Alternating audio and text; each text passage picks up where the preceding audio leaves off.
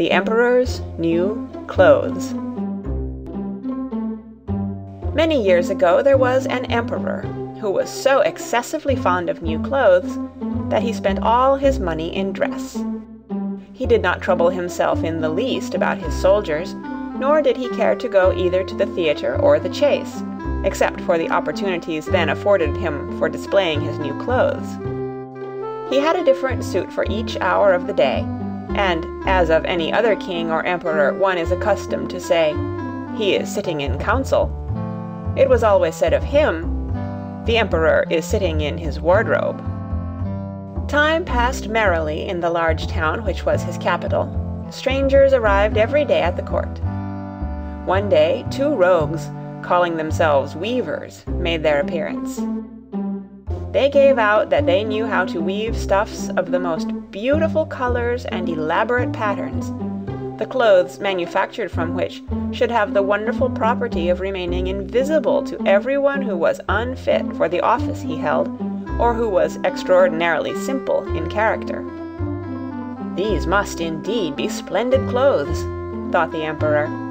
"Had I such a suit, I might at once find out what men in my realms are unfit for their office, and also be able to distinguish the wise from the foolish. This stuff must be woven for me immediately." And he caused large sums of money to be given to both the weavers, in order that they might begin their work directly. So the 2 pretended weavers set up 2 looms, and affected to work very busily, though in reality they did nothing at all. They asked for the most delicate silk and the purest gold thread, put both into their own knapsacks, and then continued their pretended work at the empty looms until late at night. "I should like to know how the weavers are getting on with my cloth," said the emperor to himself, after some little time had elapsed. He was, however, rather embarrassed when he remembered that a simpleton, or one unfit for his office, would be unable to see the manufacture. To be sure, he thought he had nothing to risk in his own person, but yet he would prefer sending somebody else to bring him intelligence about the weavers and their work before he troubled himself in the affair. All the people throughout the city had heard of the wonderful property the cloth was to possess, and all were anxious to learn how wise or how ignorant their neighbors might prove to be. "I will send my faithful old minister to the weavers," said the emperor at last, after some deliberation. "He will be best able to see how the cloth looks, for he is a man of sense, and no one can be more suitable for his office than he is." So the faithful old minister went into the hall where the knaves were working with all their might at their empty looms. "What can be the meaning of this?" thought the old man, opening his eyes very wide. "I cannot discover the least bit of thread on the looms." However, he did not express his thoughts aloud. The impostors requested him very courteously to be so good as to come nearer their looms, and then asked him whether the design pleased him, and whether the colors were not very beautiful, at the same time pointing to the empty frames. The poor old minister looked and looked. He could not discover anything on the looms, for a very good reason, viz., there was nothing there. "What?" thought he again. "Is it possible that I am a simpleton? I have never thought so myself, and no one must know it now if I am so. Can it be that I am unfit for my office? No, that must not be said either. I will never confess that I could not see the stuff." "Well, Sir Minister," said one of the knaves, still pretending to work, "you do not say whether the stuff pleases you." "Oh, it is excellent," replied the old minister, looking at the loom through his spectacles. "The pattern and the colors, yes, I will tell the emperor without delay how very beautiful I think them." "We shall be much obliged to you," said the impostors, and then they named the different colors, and described the pattern of the pretended stuff. The old minister listened attentively to their words, in order that he might repeat them to the emperor, and then the knaves asked for more silk and gold, saying that it was necessary to complete what they had begun. However, they put all that was given them into their knapsacks, and continued to work with as much apparent diligence as before at their empty looms. The emperor now sent another officer of his court to see how the men were getting on, and to ascertain whether the cloth would soon be ready. It was just the same with this gentleman as with the minister. He surveyed the looms on all sides, but could see nothing at all but the empty frames. "Does not the stuff appear as beautiful to you as it did to my lord the minister?" asked the impostors of the emperor's second ambassador, at the same time making the same gestures as before, and talking of the design and colors which were not there. "I certainly am not stupid," thought the messenger. "It must be that I am not fit for my good, profitable office. That is very odd. However, no one shall know anything about it." And accordingly he praised the stuff he could not see, and declared that he was delighted with both colors and patterns. "Indeed, please your imperial majesty," said he to his sovereign when he returned, "the cloth which the weavers are preparing is extraordinarily magnificent." The whole city was talking of the splendid cloth which the emperor had ordered to be woven at his own expense.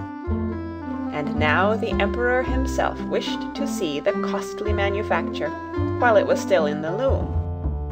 Accompanied by a select number of officers of the court, among whom were the two honest men who had already admired the cloth, he went to the crafty impostors who, as soon as they were aware of the emperor's approach, went on working more diligently than ever, although they still did not pass a single thread through the looms. "Is not the work absolutely magnificent?" said the two officers of the crown already mentioned.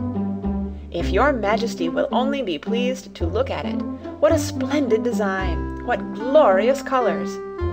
And at the same time they pointed to the empty frames, for they imagined that everyone else could see this exquisite piece of workmanship.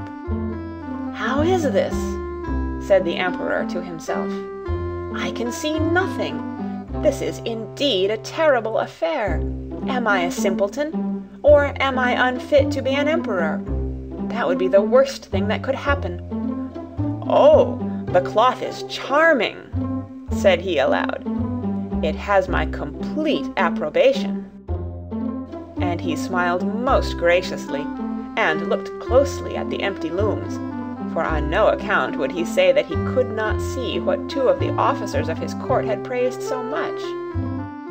All his retinue now strained their eyes, hoping to discover something on the looms, but they could see no more than the others. Nevertheless, they all exclaimed, "Oh, how beautiful!"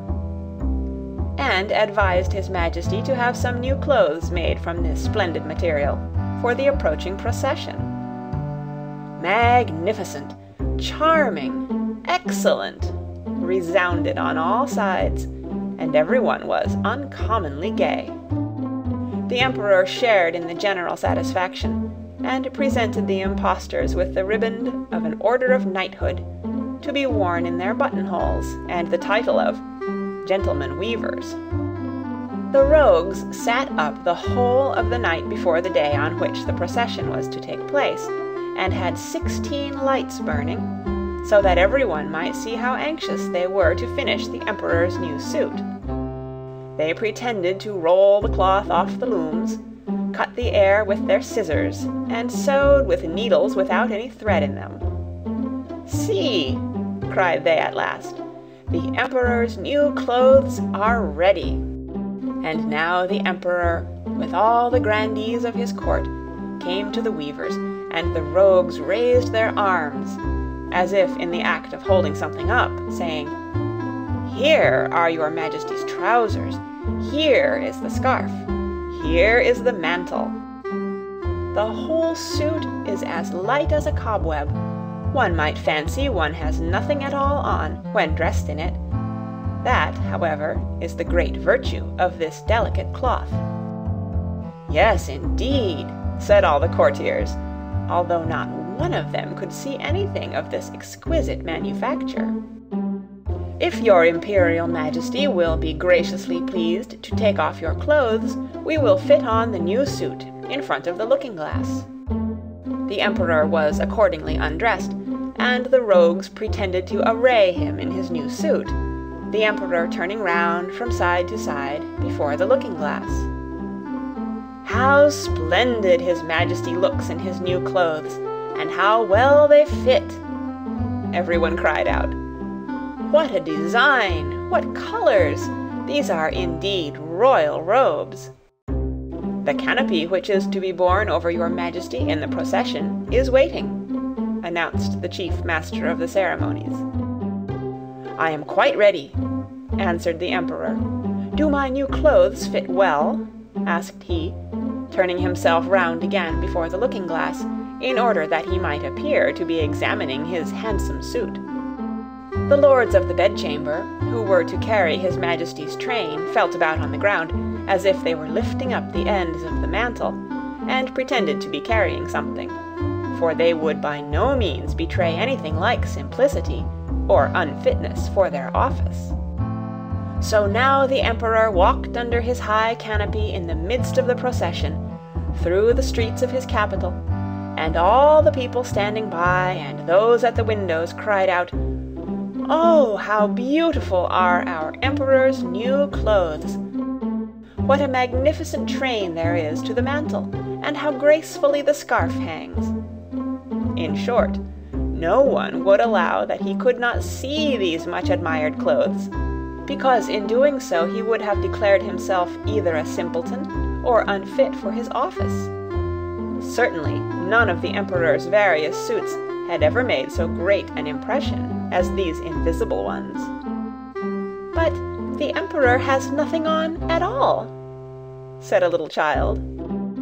"Listen to the voice of innocence," exclaimed his father, and what the child had said was whispered from one to another.